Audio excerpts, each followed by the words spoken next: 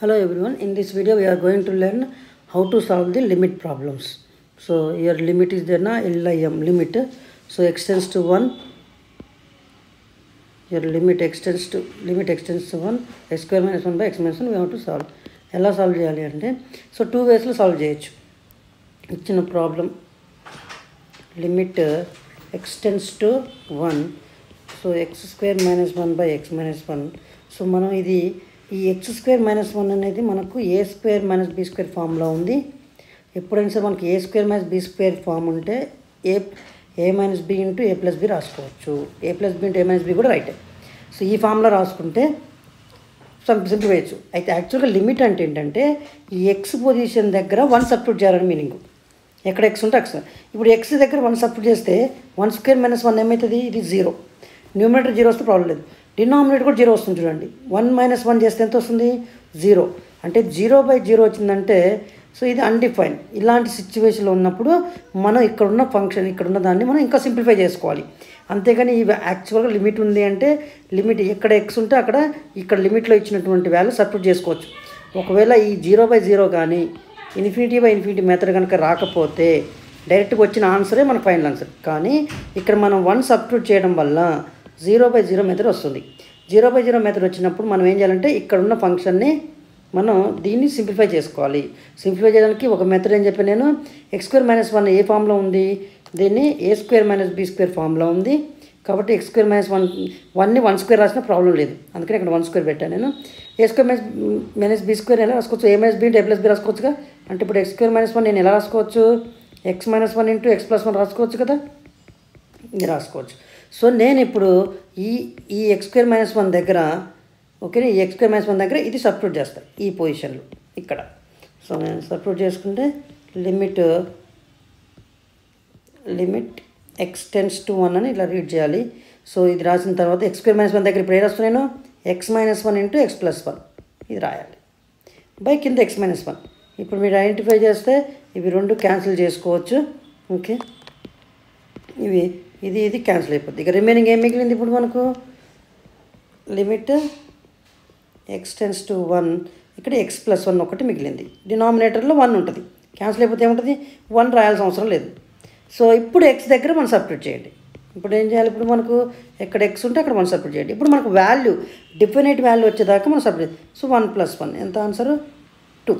ఇలా సో ఇలా లిమిట్ ప్రాబ్లమ్స్ని సింప్లిఫికేషన్ ఒకవేళ ఫార్ములాస్లో ఏమైనా రాయగలిగితే ఇలా ఫార్ములాస్ రాయగలిగితే సింప్లిఫై చేసుకోవచ్చు.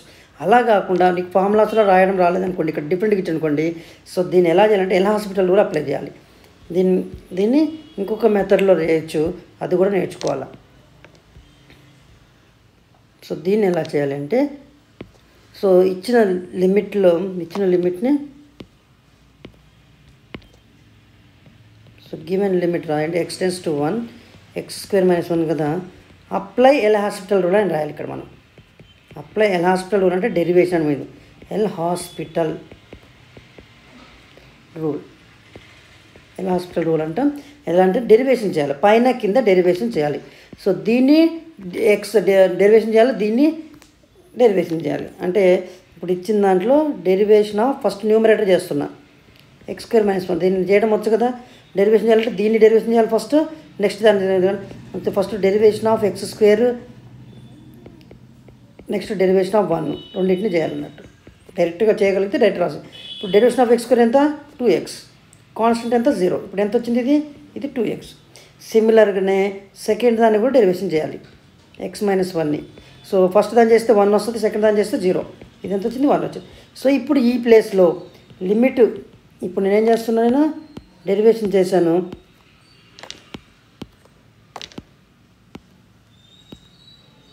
ఈ డెరివేషన్ చేసిన వాల్యూస్ని ఈ వాల్యూని ఇక్కడ సబ్స్టిట్యూట్ చేసుకోవాలి.